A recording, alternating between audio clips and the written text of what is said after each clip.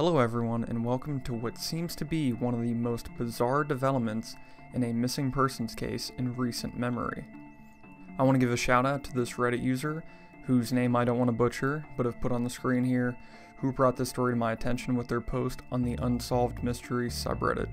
I'll link their post along with a few articles in the video description below. Don't forget to like and subscribe if you enjoy the video, and without further ado, let's get into the story of Vasile Gorgos. Vasile Gorgos, a 63-year-old cattle seller from Romania, vanished into thin air 30 years ago. Due to the nature of his profession, the man, who lived in the countryside, often went on business trips to various cities in Romania to sell his cattle, but every time he would get back home in a matter of days. In 1991, Mr. Gorgos decided it's time for another business trip. He bought himself a train ticket as usual and told his wife and kids he'll be back in a few days. That was the last time his family ever saw him.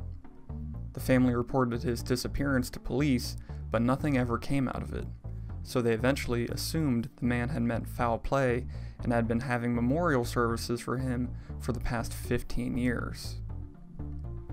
Fast forward to August 2021. On a Sunday evening, a car stops in front of Gorgos' family house and drops off Vasile, who is now aged 93. Unfortunately, the few neighbors who witnessed the scene were too shocked, and they can't remember the car's plate number or how the driver looked. Anyway, it needs to be pointed out that Mr. Gorgos was the only person who got out of the car. The driver never set a foot out of the vehicle. Strangely enough, the man had on him the same clothes he was wearing the day he vanished, and in his pockets, the family found not only his ID card, but also the train ticket he had bought 30 years ago. Everybody who knew him had noticed that Mr. Gorgos was looking pretty great. He was clean, well kept, and in good health, which means that in all these years, he was very well taken care of. The only issues he's having seem to be neurological in nature. More precisely, Mr. Gorgos somewhat remembers his family, but is clueless about his whereabouts in the last 30 years. When asked by reporters and family where he had been all these years, he replied, "I was home." So without a doubt, a very unusual case. I've seen some people theorize that he may have been in prison, hence why he was wearing the same clothes and had the same exact ticket on his person, but there doesn't appear to be any record of his incarceration.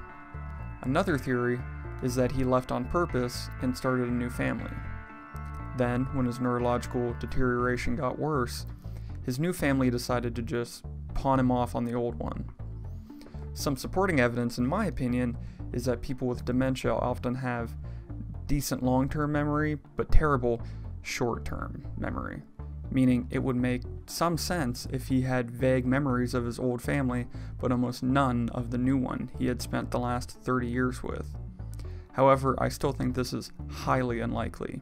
He had the ticket he had purchased and the same exact clothes on as the day he went missing, and no one, not a single person, has come forward that he has had contact with in the last 30 years. So where do you think Vasile has been for the last 30 years? Do you think he simply vanished into thin air? Or is there a more logical explanation? Let me know in the comments down below. I'd like to hear what you have to say. Thanks for watching, and I'll see you all next time.